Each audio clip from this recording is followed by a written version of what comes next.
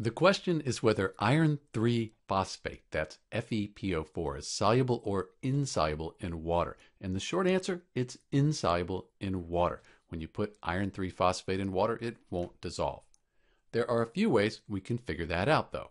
We could have memorized the solubility rules. So let's go down our rules here, and at the bottom, most phosphates are insoluble with a few exceptions.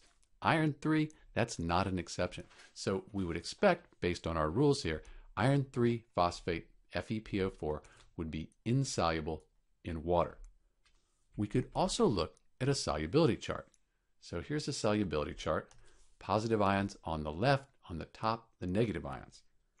We're looking for iron 3 right there, Fe3+, and then the phosphate is PO4 3-. So we go over and down, and that I, that means that iron 3 phosphate, that's going to be insoluble in water.